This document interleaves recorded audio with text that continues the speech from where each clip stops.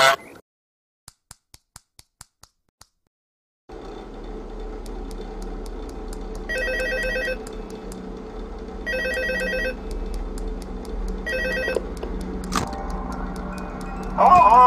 hey, good job, night 5. Hey, keep a close eye on things tonight, okay?